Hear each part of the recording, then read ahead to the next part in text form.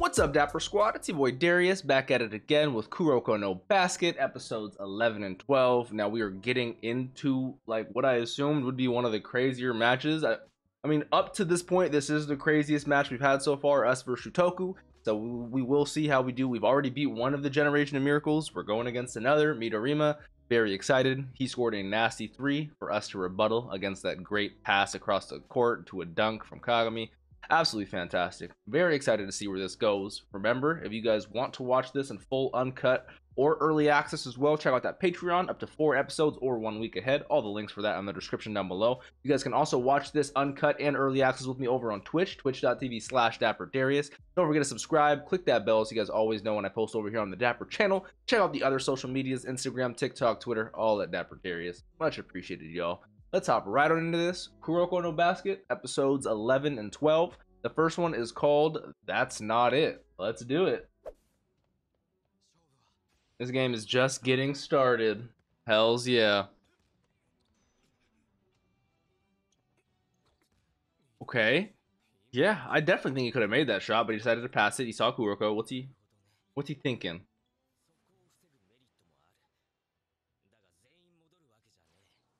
Because you need, you need to get that rebound. That is a valid point. Wow, I never even thought about it like that. So it's a 1v1 at that point with Kuroko's amazing passes. Yeah, that's actually a really smart strategy to counter Midorima's high arc type shots. He's a battle hardened warrior. To be able to do this first quarter to rebuttal against someone like, yeah, it's dope. See, he's my second favorite person on the, he might be my favorite player on Shutoku, so I really need to know his name too. Ooh, that was a clean pass. Ooh, the way he just dodges to direct it to where it needs to go is like, it's fucking crazy.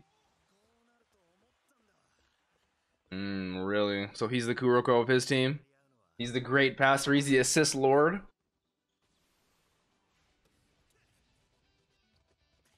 That's a great steal.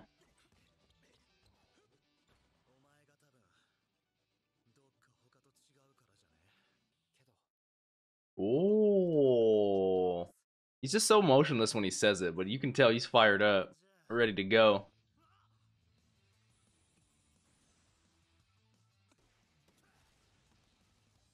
Takao is on his ass. Kuroko is not going to have the free reign he normally does.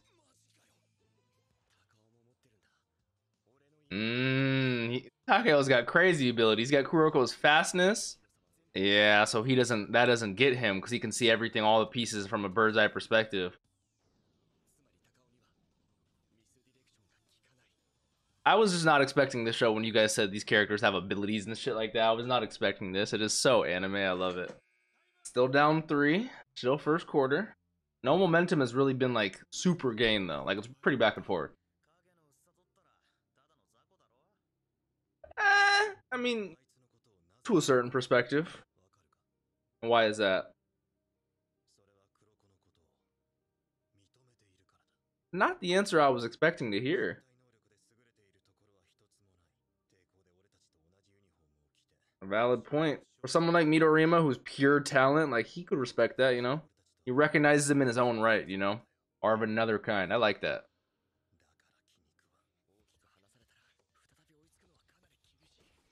Ooh. Yeah, you say that as they have a nice steal, though. They're so good. After we lost last year, broke that. Hey, coach.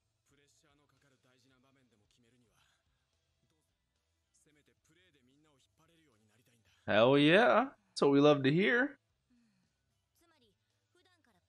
Ah, yeah, that is a very valid point.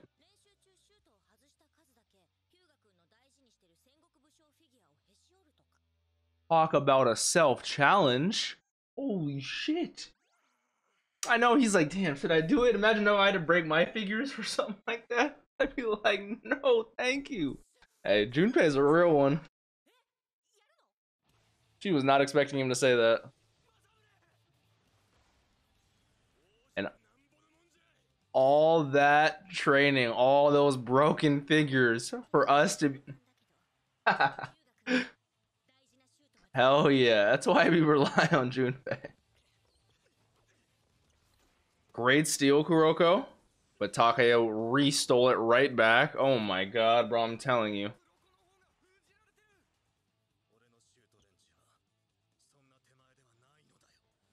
He's taking a half-court shot because he just doesn't give a fuck?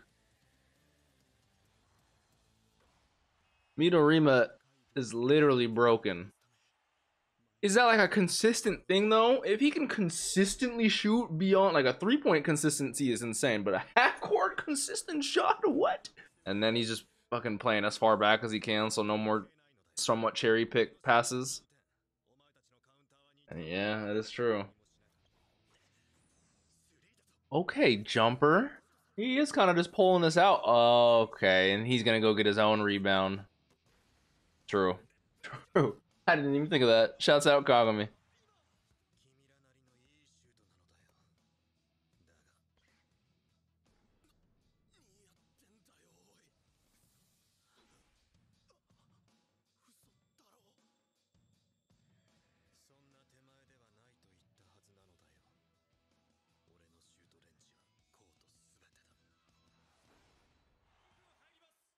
What do you do against that? It's a meme, but have you guys seen that RDC World skit where they're talking about Steph Curry and how he's so good at shooting threes that you have to guard him the moment he gets out of bed? You gotta start guarding him the moment he gets out of the car to even at the arena. Like, it's a meme, but that's how it is like with Midorima. As soon as he gets out of the shower, as soon as he gets woken up from in the morning, you gotta be on him, guarding him, you know? It's like, Jesus, bro. Jesus, bro. Who makes that shot? I know, that's what I'm saying. He's trying to mentally finish them. Yeah, if he was able to successfully single-handedly secure a quarter by himself, Seirin's done. There's no way they're coming back.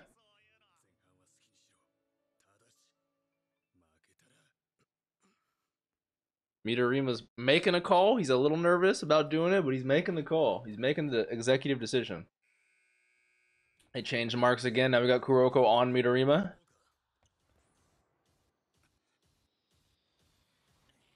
But if any, oh, he's on you with a screen. I mean, he does have that eagle, like, bird's eye view, so he knows exactly what you're trying to do with that kind of stuff, you know? Oh, okay, pivot crossover. Yeah, he's kind of nice with it. I mean, we know that.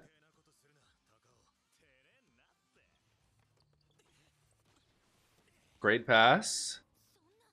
We're gonna have to do something about Takao, bro. He is literally a counter to Kuroko. He's an actual counter.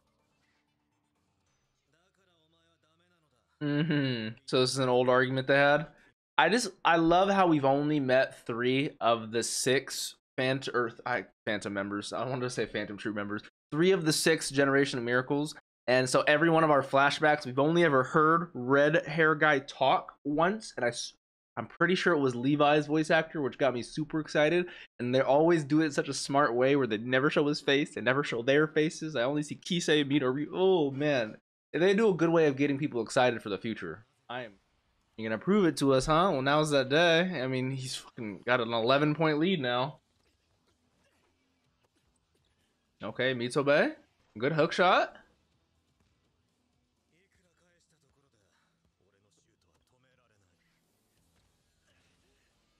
He is in his grill, almost at full court. You know his arc is so high. Yep. I just obviously it's an anime, but this man has to have so much strength to do a jump shot like that across the court. Every across the court, even half court shot I've thrown is like a, you know, like you gotta, like a half court you can do a normal shot. You guys know what I'm trying to say. Look at that. This is ridiculous.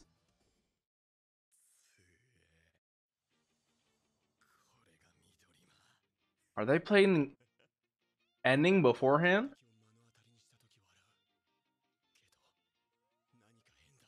Yeah, something definitely isn't right. Oh, are we about to see Super Saiyan Kagami? That red aura looks fucking badass. Oh, it's ending right here. Okay. Okay. All right, on to episode 12. This one is called What is Victory? Good question. He said it's heartbreaking, but not mental breakdowns, but mentally being checked, clocking out, whatever you want to call it. Being at that point, you know, I experience it the most when it comes to video games, stuff like that, where you lose like 6 rounds, and you know what I'm trying to say. There's always that moment where your hope, your thoughts of winning kind of fleet a little bit, and you're like, wow, this is kind of over, you know, like, and it's really never over till the fat lady sings. I know that sounds like a corny little line, but I'm so serious, in which like it's a determination, it's a discipline type thing to be able to come back, bounce back in those type of scenarios, and actually be able to have the mental fortitude to keep going. I don't know why I'm pausing it so early. I just feel like going against someone like Midorima would play a big part. Like, we just saw Rico be like, how the fuck do we stop this man? It would take a toll on your mental for sure. Oh, we're almost down 20 points. Yeah, see? That's and that's what I don't want to hear from people. That's what I don't want to hear. I remember that Cancer is Midorima and a Shigaraki Raccoon, and Kuroko is an Aquarius, right?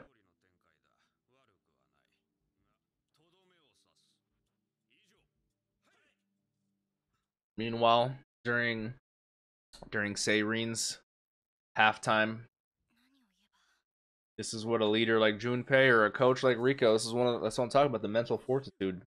Focus. You did say you give him a kiss on the cheek. Rico.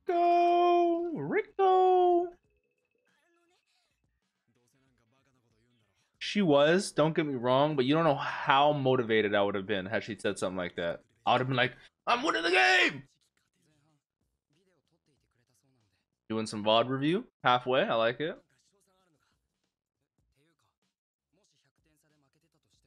Facts. That's the thing. You never know. He used the most hyperbolic, exaggerated story in the world, but he was talking about being down by 100 points. But theoretically, he's not lying at all. You truthfully never know what could happen. Let's say, you know, more realistic scenario than what he just said. You're down 100 points. Somehow, Midorima goes into cardiac arrest. You know what I'm saying? Like, that's horrible. I don't wish that upon anyone. I'm just saying, like, I'm on Team Kuroko right now. Crazier things have fucking happened. That's the attitude we'd like to see. Let's see it.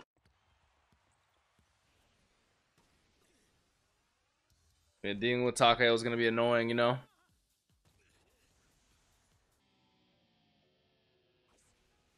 We're getting closer and closer. The arc is still barely above us, though. We're up by 21 now.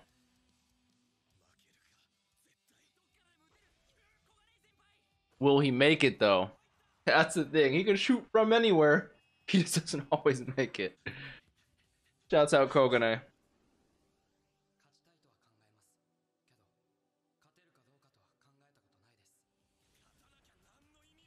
So we're going into this knowing there's that possibility, knowing that there's a chance. And oh, he's still...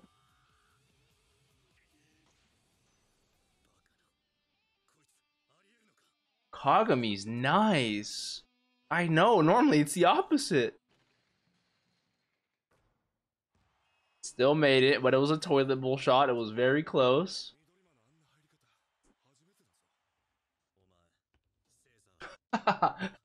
Every girl I ever talk to these days. I'm a Leo.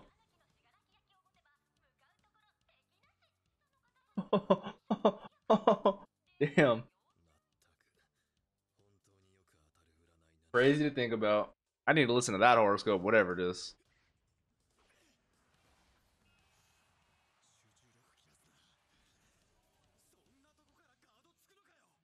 Hell yeah, they're still very much trying, you can tell. He's boxed him in on the other side of the court because yeah. Yep. Gotta be on him. That's what I'm saying. Like Steph Curry, you gotta guard him as soon as he's out of the car, as soon as he's out of bed. You gotta be guarding him.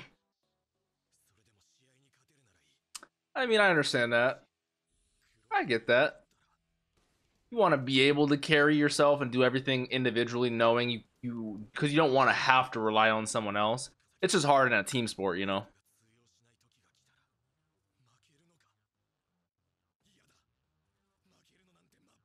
He wants to even the playing field so he doesn't have to rely on someone. I get it. I like it. I like it. Mans is dashing. Oh, his windup is a second. And that's a full-ass block. Still a fingertip. We're getting there. We're getting there. That might be the first miss Midorima has, though.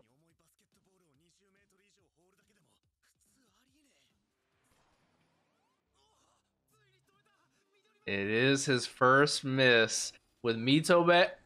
Good job to their captain. Good job to them. Shouts out them. But Mitobe was right there. That was close. I know. We still got, still got some shit we got to do. Otsubo. If Kagami hits his ball 3 for 3, what's his actual hidden ability? Determination, perseverance, his innate jumping power. This man starts flying. This man's like Hinata. That was a straight up swat. That is true. It's a very quick time from getting the steal block rebound from his shot to immediately going. Yeah, valid point. This man will charge through both these and go, yep, with a shot. I was not expecting the shot. I thought he was going to draw the foul.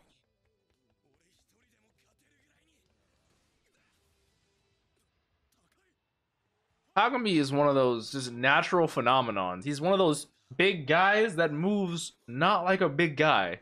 Like, this man is a maniac. He moves like Hinata from Haikyuu with the body of Tsukushima from Haikyuu. It is crazy to think these are first years in high school. This man looks like 7'4", you know? This man is what, like 14, 15, jumping this high?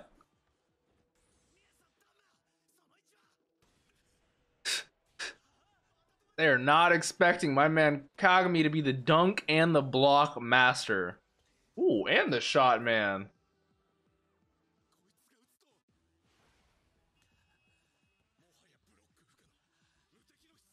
Kagami's got the potential. What's the score? It's been a minute since we checked, right? 9? It was like a 21.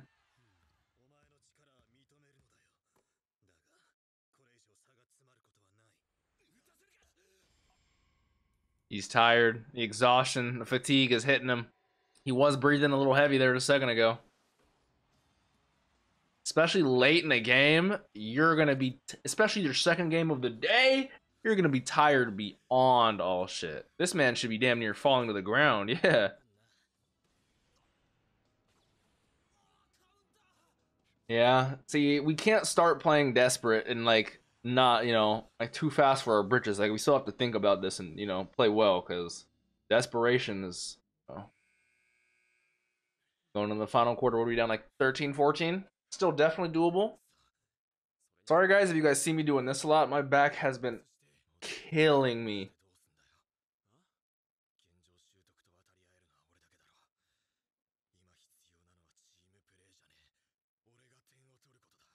I mean, I get what he's saying. Yeah, I know, I'm not going to say he needed to do that, but that's somewhat deserved. He's kind of in his own head right now. Like, come on, Kagami. It's something they tell you when you're 5 years old, but there's a reason they say it. There's no I in team,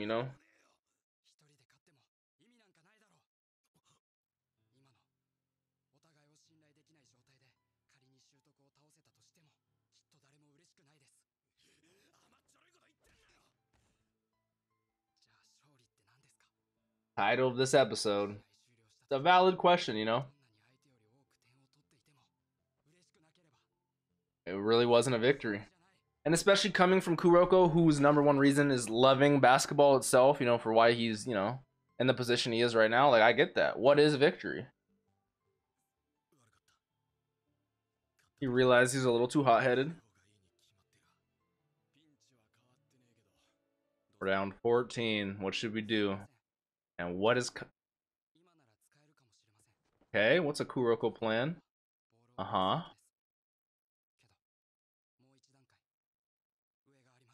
What would that be?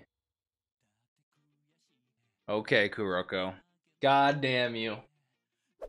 Well, those were some great episodes. We are still in the middle of this Shutoku match. I am very curious where this entire story is going to go. I know our goal is to get to nationals, right? That's what Rico said at the beginning.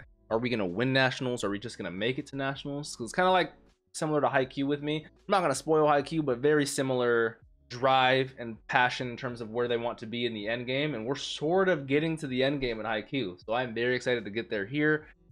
Very much enjoying not only the abilities, not only the basketball actually being played, but the team dynamic and the mental strategies and the behind the scenes aspects that go into a game of basketball.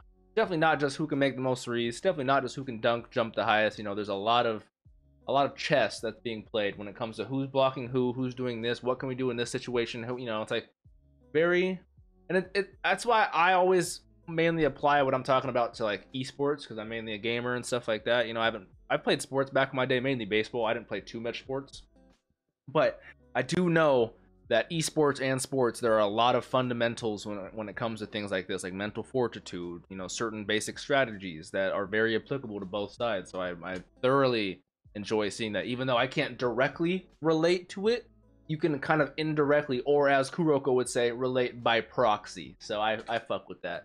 So shouts out Kuroko. I love these episodes. I'm excited to see Kagami just turn. Imagine how high you can jump by the end of the show. It's going to be insane.